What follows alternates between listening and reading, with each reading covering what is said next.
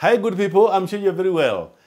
I'm told that today was Valentine, or it is Valentine, because time has gone, and maybe someone was expecting a flower and it didn't come. Don't mind. I've always said, learn to treat yourself. If you didn't get a flower, it doesn't mean that your worth has declined. Your worth is not measured on the gifts you receive. Your worth is hinged on the fact that you are the beloved daughter of God, a beloved son of God, and that is enough.